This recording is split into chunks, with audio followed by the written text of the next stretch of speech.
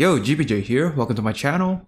I was watching Gacha video today regarding his Aventurine's true value, and I was a bit inspired to make this kind of video because for the most part I agree with most of his takes and his assessment regarding Aventurine's value outside of sustaining and outside of, being a sub DPS and also best in slot for follow-up attack teams. I agree with many of that. I just find it interesting that a lot of people's perspective regarding a character is a bit skewed, especially with, if you played his story and you've played the trial, you have seen what he can do and you've known what he can do.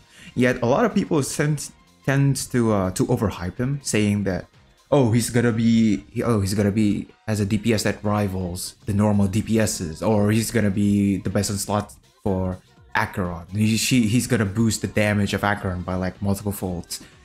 It's not. No, with the release of Aventurine less than a week away, there's been a lot of, I would say, discourse regarding his true value outside of sustain. Because let's be honest here, he's the best shielder in the game, bar none. Let's just say that right off the rip. The added bonus of him being the best shielder in the game is he can apply debuff and he can assist follow-up attack teams. In fact, he is best in slot sustainer for follow-up attack teams. And he is a great sustain for the other team comps, the traditional DPS, the Acheron teams, the double DPS kind of character. But basically, people have been saying that, he's gonna be, the second coming of sustained DPS. He's not. He's not gonna be. Let's just be real. Let's just be real right there. His value though, as a sustain, and people's expectation of him outside of being a sustain is skewed, to say the least. I'll give you like some examples in the top of my head because, he's not gonna be the best in slots sustain for every single team. He's gonna be the best in slot sustain for follow-up attack teams. If you're playing, let's say someone like a dot team, you have Kafka and you have your dog, and maybe you put in a harmony support like a Ron May or maybe like a Sparkle, if you're feeling frisky. You're not gonna put Aventurine there. He doesn't really offer anything outside of his shield to that specific composition. What you will do, however, is put a Huohuo there. Or if you're very, very much lacking in survivability, you put a Luocha there because his skill point positivity. You can't put Aventurine there because outside of his shield and follow-up attack, what is he gonna do? He can't buff attack. He can't give energy regen like Huohuo can. And you can say that, he's gonna be skill point positive because he can trigger his follow-up attacks. Okay, but how? The only other follow-up attack unit in that specific comp is Kafka. And that will be an issue in making sure that his shields are stocked up only by using his talent. So that's one team comp. I can think of every single other team comp outside of follow-up attack that he will be great on due to his immense power as a sustainer, but outside of that, he's not gonna be the best. Aventurine's true value lies not in his sub DPS capabilities, but by his supportive capabilities in a follow-up attack team. Let's say in the ideal follow-up attack team, you have like a ratio and you have a Topaz. Topaz is a must in follow-up attack teams, and if people are saying otherwise, they are having an aneurysm. You put Aventurine there. Basically, you have a driver in Topaz, and you have ratio in being the main source of DPS because most of his damage is going to be from there. And then you have Aventurine. But let's assume you have E0 S0 on all of your teammates. That's fine. Aventurine has an added benefit of gaining more chances to do his follow-up attack thanks to both Topaz and Numbi, and also Dr. Ratio. And let's not factor in the fact that if you're dealing with AoE heavy content where the enemy does multiple hits of AoE every single time. Let's say you fought like the blue dinosaur, I forgot his name. He has an extra turn mechanic where he will hit one of your teammates, it could be Aventurine, and then he will have like a bounce attack that hits random people.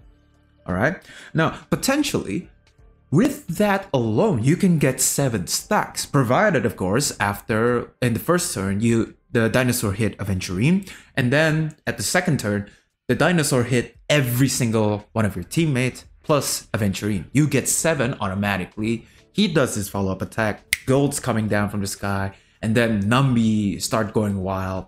And not to mention, if you have like the ratio applied on that dinosaur, you can get multiple instances of damage of Numby and on ratio thanks to a single trigger. His value in follow-up attack teams is the best, bar none, without question. Yet people seem to hyping it up saying that, oh, he's gonna be best in slot sustain for multiple teams. It's not gonna be like that. You can't have such a high expectation of characters outside of their respective classes. You can't expect a preservation character to hit as hard as a hunt or a destruction character. It's not. The added bonus of them outside of their respective roles, a great addition. And that is why most of the 5-star healers, the 5-star supports, and the 5-star sustain have added benefits outside of their class. Back to the Ho-Ho example. She gives heals, best cleanse mechanic in the game due to the fact that it starts on the unit's turn and every single time the ultimate is used. That alone is making her worthy of being a top tier option for many people. But her drawbacks are there. The fact that she can't really heal that much, especially if you're fighting someone like the Sam, or if you have like this meme, like you can't dodge it, you can only hope to delay it as much as possible. That is a clear significant drawback. Ho-Ho's main role, remember, is to heal, but her added benefit is that she can support the team by giving attack percent buff and energy regen. Same goes with Aventurine. His best role is to shield the team, but his added benefit is applying debuffs and applying a follow-up attack, which is beneficial for follow-up attack teams the most. Outside of that, he's a great option. In my opinion, if you're going to pull for Aventurine and you're having all these character expectations that are way out of it, like you know that it's unrealistic, but you still keep going, it's a very tall task. And you're not going to be satisfied. Especially due to the fact that most of us have been playing the game since 1.0, and if you played MOC or if you played Simulated Universe, you've built many characters, including your sustain. If you have a top sustains already built up, like let's say if you have a Lulocha and a Ho-Ho, you're thinking to yourself, should you pull for Aventurine? In my opinion, if you like them, always go for it. If you like any unit that you like in the game, if you like them, go for it. You're gonna enjoy the game a lot more that way. But is he a must pull for you if you have that to sustain? Or let's drop the rarity down. Let's say if you have a well-built Lynx and a well-built Gallagher. If you can clear full stars without Aventurine, then he's not going to be an added benefit to your account. Unless, again, you're going to be playing him in a follow-up attack team. Essentially, people have this sort of unrealistic expectation regarding what Aventurine can do. And why would you think about this like this? Come on, man. What's wrong with you? Bottom line, if you like the character, always pull for them. If you have an unrealistic expectations regarding what that character can do, then you're delusional. You should stick always to what the character can do in their respective class and treat what they can do outside of it as an added bonus. The most of the 5 stars that we have in the game are so good because they can do this one specific thing really well, and they have an added benefit of being able to do things outside of their respective class. Bottom line, pull for who you like. Have realistic expectations regarding what character you pull. Anyway, that's it for me. Hope y'all enjoy this random rant. Special shout out to Gacha Meg for inspiring me to make this kind of video. I'll leave the link in the description if you wanted to see what his perspective is on it. Make sure to leave a like, drop a subscribe on the video. And as always, see you soon. Bye bye.